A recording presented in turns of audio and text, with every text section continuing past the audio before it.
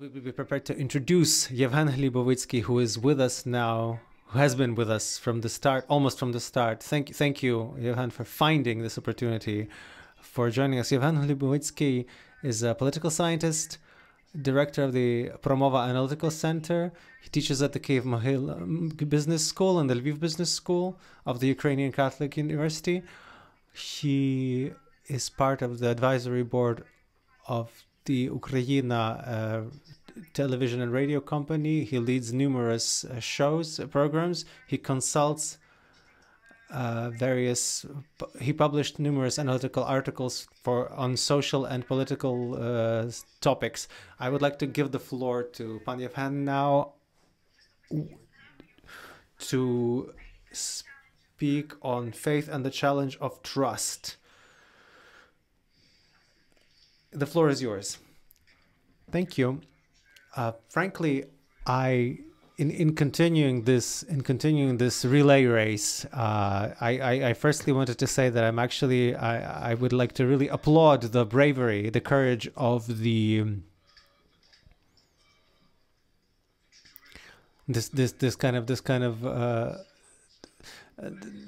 this kind of readiness for risk, this kind of risk readiness for the organizers who invited me. You know, I've been schooled by my needs to coexist in conditions, you know, where people with very different and very strong beliefs in our institutions, and they all have to live together. I've learned to put statements in the form of the question, and when you do that, there are fewer chances to be simply beaten up on, and so to catch hands, so to speak. So I'm not going to say that I know something, because I don't. I'm a practitioner. I've spent a lot less time in study and in looking at the research of others than the colleagues who have already spoken. I usually encounter the results, the findings in practice when I see something work or not work. And sometimes I see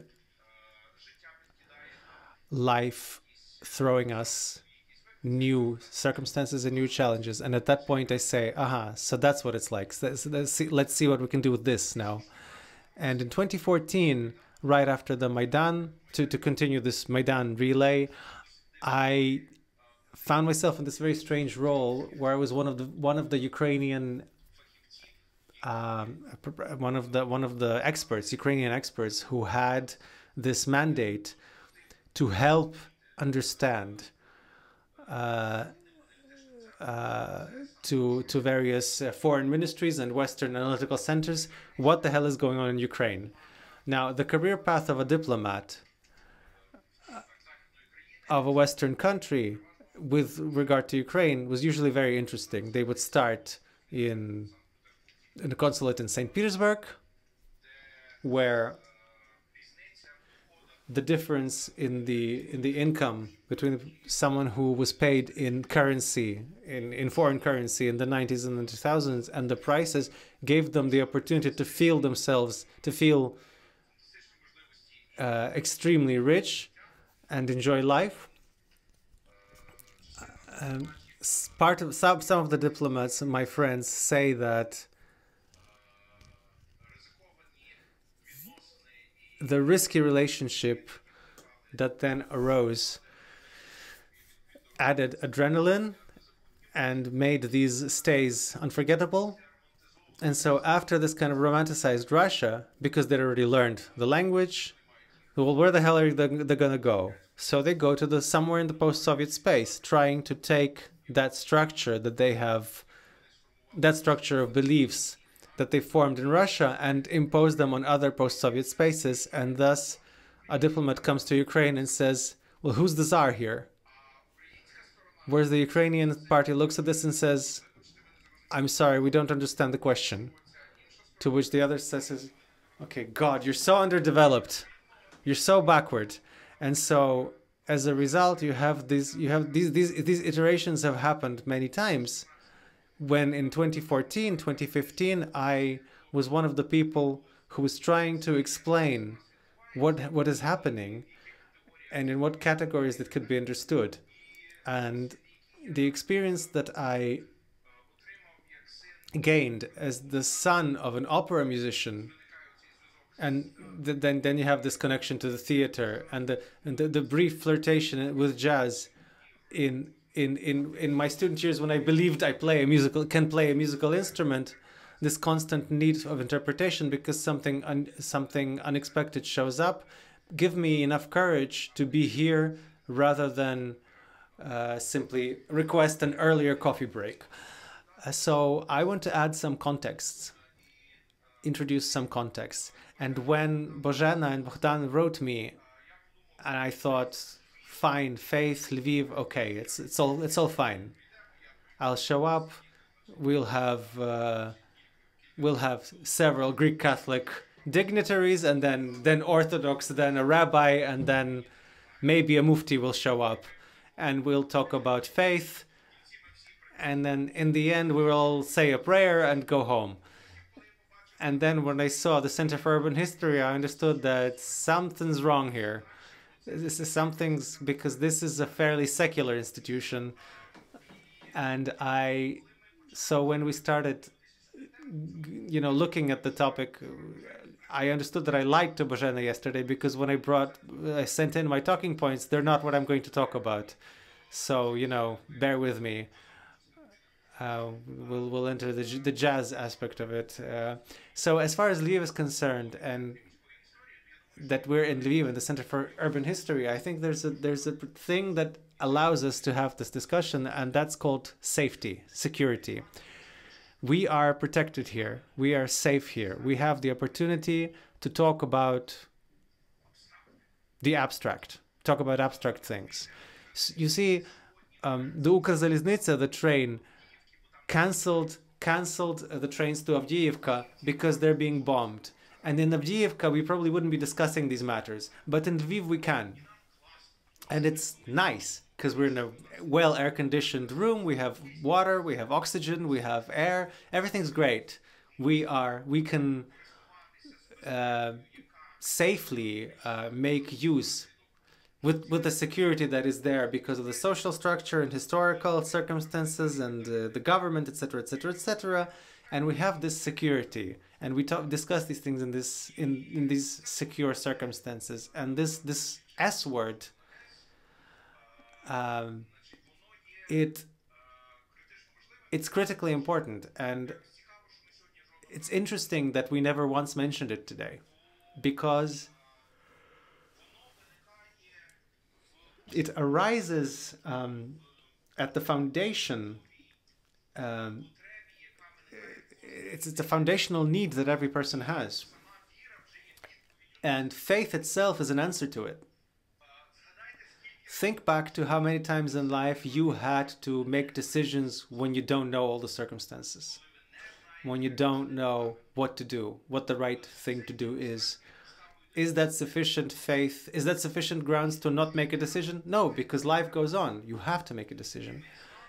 And we make decisions based on incomplete data using this same word that it has here, up there, right? We believe. We believe, we hope that we have chosen the right, we have made the right decision. But ultimately, if we look at the contexts, the modern Western context, we can divide them into three categories. I would divide them into the Ukrainian context, right, just for the sake of our discussion. And this is a context in which security is at a deficit, and we are all feeling it. Those of us who are from Lviv, you can just think back to this feeling when you come back, you open the water tap, and there's no water, right? Right. Yeah, this is not a problem for the past 2 years, but Ukrainians know what it is to catch water. When I moved from Kyiv to Lviv in 2006, the city died. Nothing was happening. There was no nightlife because everybody went home to catch water, to catch the water, between 6 and 9. And if you weren't there in time for water, you wouldn't smell particularly social the next day. The next discourse is the discourse of North America. The discourse of North America will be very important to us because it is the discourse of leadership and the discourse of lack of leadership that we're perceiving today, particularly with American exit from Afghanistan. Extremely worrying picture. And the third discourse is the discourse of the EU countries. Forgive me for my superiority. I will say it's the discourse of the illusion of safety. Europeans who think that they are safe. I mean, they are safe, but they have it at others' expense, and they do not wish to take their own steps to strengthen that security and multiply that security. At the same time, they tell others that they fail to understand. They have the goal to lecture others on not understanding something. And so when we talk about Ukraine, in comparing ourselves with the discourse of European discourses or North American discourses, we see these our failures to understand, where we cannot, not just don't understand, where we cannot understand each other. The typical question from North European countries is, why are you so obsessed about religion in Ukraine? And it's hard to say, well, you see the church in our historical memory is perhaps the only institution that didn't kill anyone. Where you immediately question, well, what do you mean? What about Giordano Bruno? And you say, okay, you see, Giordano Bruno was in the part of the world where we need visas to get there, at least until recently. We couldn't observe, Giordano Bruno being crucified. And so it's much easier for us is the image of Nicolae Copernicus, who just in case dedicated his heliocentric system to the Pope, and it worked. So they figured it out after Copernicus died. And so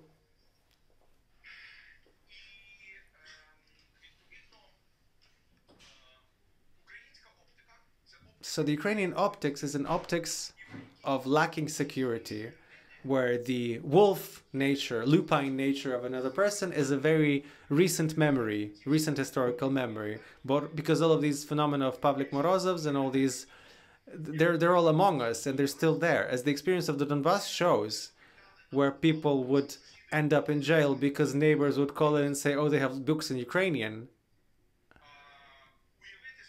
I mean, imagining that situation where the level of security drops and one post-Soviet Galician calls a different structure to denounce another, that's imaginable.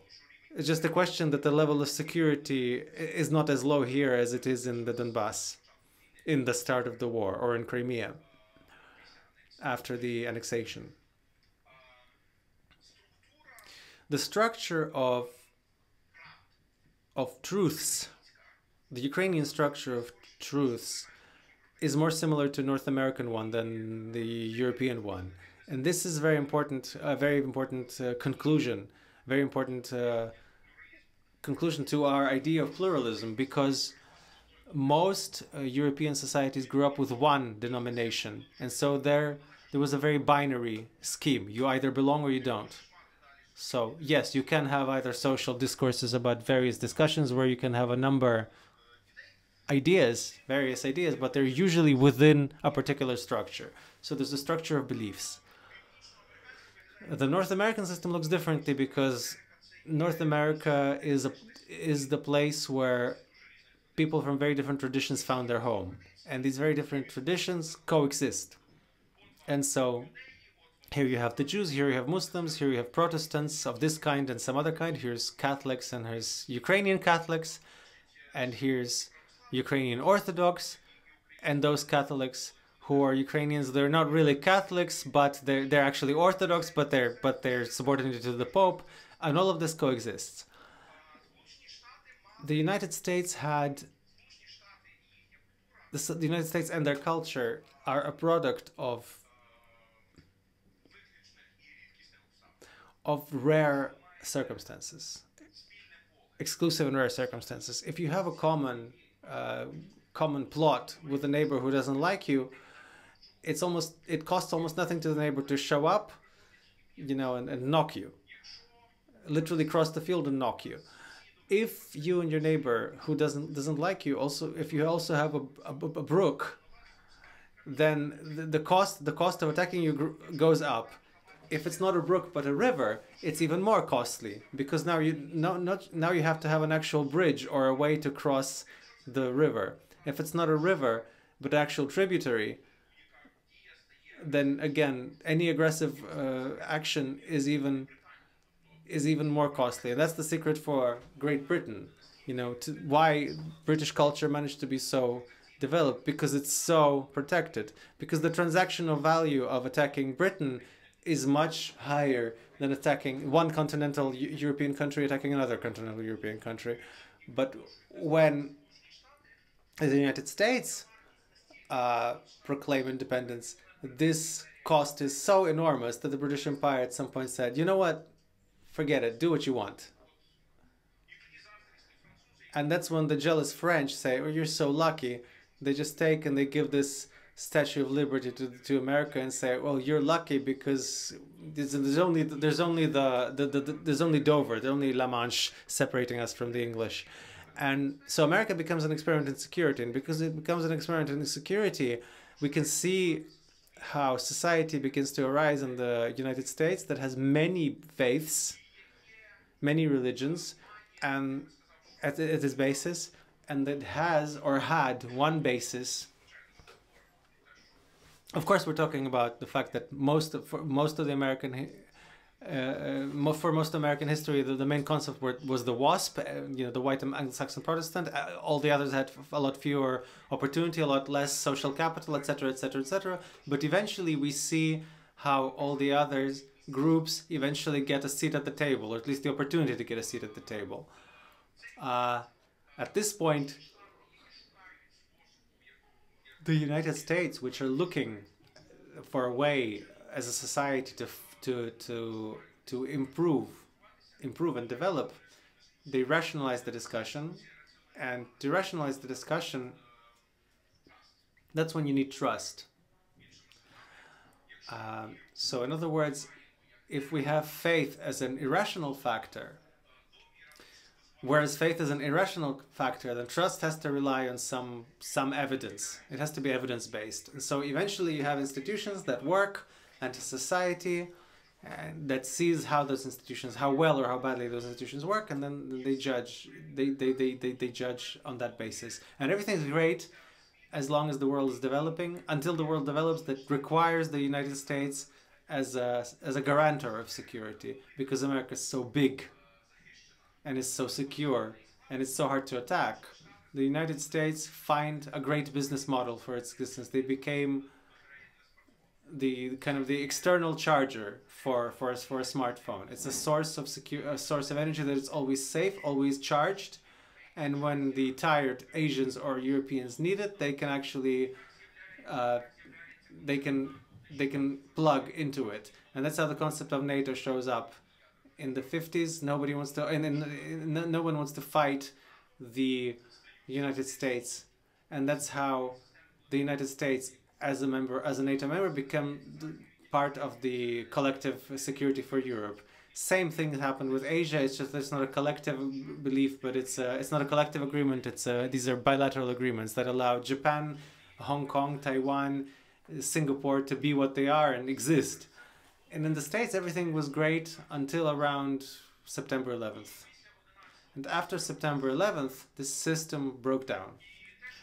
And the fact that it broke down was not really noticeable. Okay, what happens on September 11th? Okay, 2 planes fly into the World Trade Center. I was then a correspondent in Odin plus Odin, a TV channel. I was working on the site of the disaster. It was a very, very personal story for me. I saw this rubble being cleared. I saw New York City is probably the only time when there was no hubris at all. Naked, vulnerable, wounded.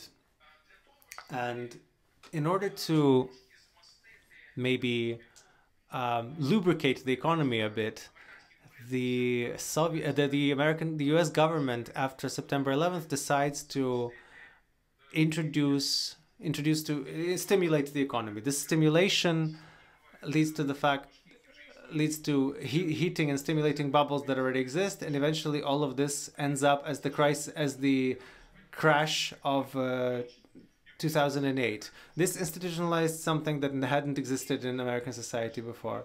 There is a first generation whose standard of living will be worse than the standard of life than that of the previous generation, because before that, from the time of the first pilgrims, the next generation always lived better than the previous generation, with the exception of the poor Native Americans who was in the path of these Europeans, these conquering, these Europeans who were occupying this space.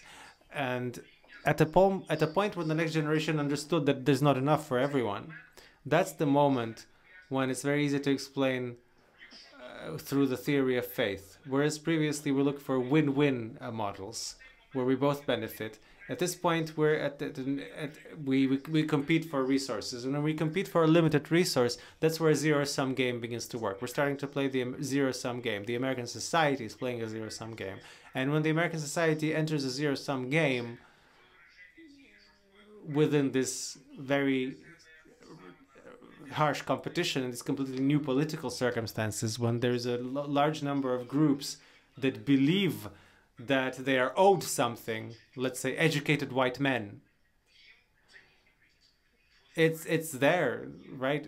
They believe, right? Now, and it's not just that there's women who can vote now. Now it's just, now you have to also now there's also non-white people to account for, people of color, and there's no guarantees because your business may go bankrupt for unclear reasons, because that's how the global economy works. That someone does something in Korea or China and it affects you in some specific small town, and as a result you lose your job. I can go further. I mean, look at, when we call a cab, and the intellectual, the AI now looks for what car will show up.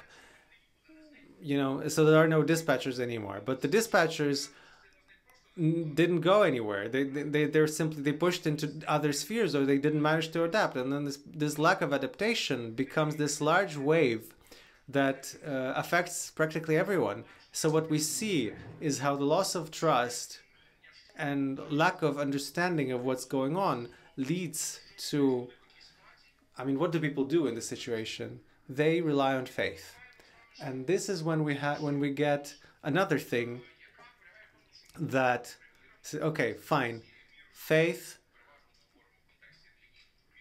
Let's say we talk about faith and as in a religious context as a belief in God. So let's say we believe we've existed for many centuries. We know what the Bible or the Quran says, more or less. We know that these are systems that are relatively well regulated by religious interpretation, etc., etc. But we've forgotten that we are in a position where over the past 2 or 3 centuries, it's not just social development, the development of society, but also the development of technology has made humanity full of grassroots subjectivity more than ever. Now, the cab driver who drove me here from Znesinya, I was a step away from death maybe 4 times. The way he drove, he was sure that he was right. He knows how to drive. He's a good driver, in spite of the fact that he keeps provoking dangerous situations on the road. And so one of the problems one of the things that arose is that belief in God by people does not change the nature of God. But in the belief of these people themselves, who rely now on faith, God is something that they have defined for themselves. And because of this, religious denominations only remain religious confessions in the sense of tradition. They have redefined themselves. A few weeks ago, I had this very interesting conversation with leading people in the Greek Catholic Church, Ukrainian Greek Catholic Church, saying that the Christian movements in the United States are becoming movements of ultra minorities, because those movements that call themselves Christian have essentially become political movements. their Christian basis has fallen to the political temptation. Trump, who preaches hate, nevertheless has the overwhelming support of mass Christian organizations that say that God is love. Moreover, that's not the only problem. We have the same problem too. And the question is, like, if we talk about faith that arises as a result of the loss, or that strengthens as a result of the loss of security, then we talk about the kind of faith that puts trust in a very precarious position. And that's why we talk about faith as a challenge of trust. So trust, institutions, as well as rules, the institutions we have created over time to ensure, and I will quote the Nobel laureate Douglas North, who wrote that the natural decay is the natural condition of humanity. It's this condition in which we don't put any effort into it. That's a natural condition. If we want development, we have to understand that development is the deviation. If we want growth, it means that we have to continue supporting our deviation through systems of institutions. And so what happens, because the threats become more serious, and the result for the growth of threats increases the faiths.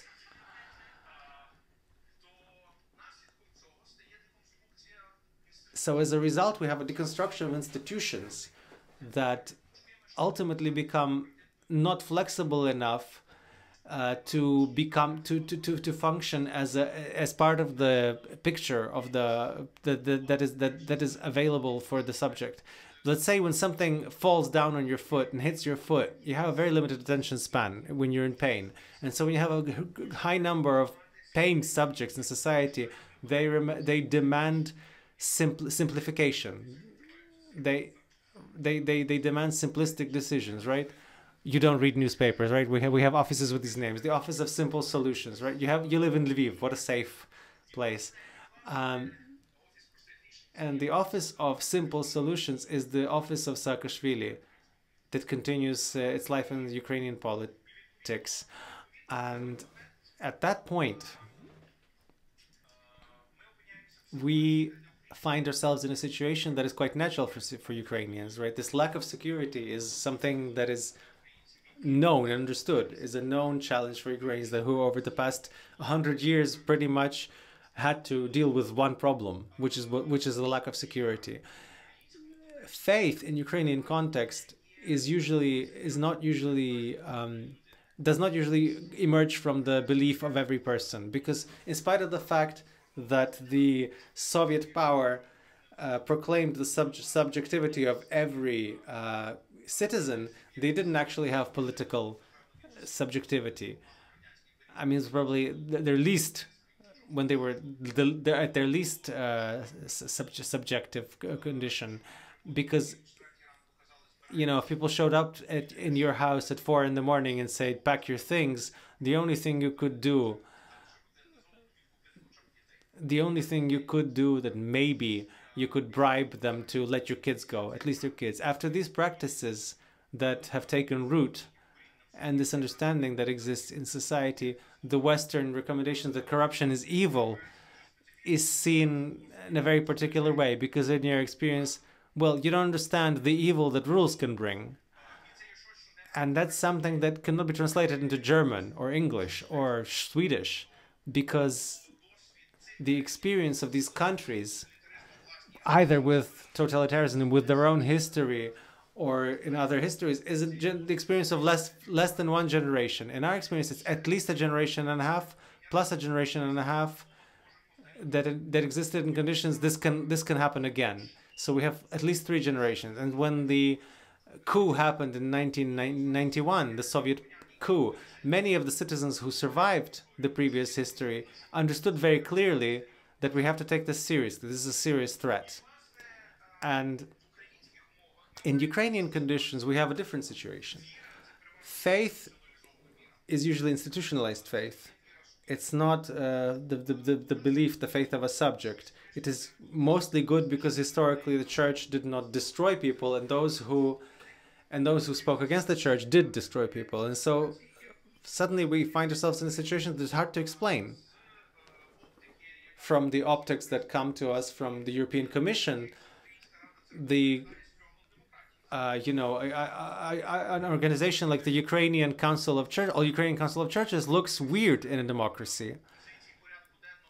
But from the point of view of an agenda that has, it also looks weird from the point of view of an agenda of human rights. But in conditions when the state has the level of trust for their key institutions, there's about -30. So I mean, the number of those who distrust the state beats those who do trust the state by about 30 to 40 percentage points, whereas the church and the civil society, and now, of course, the army that the war has started, are the only institutions that have a positive balance of trust.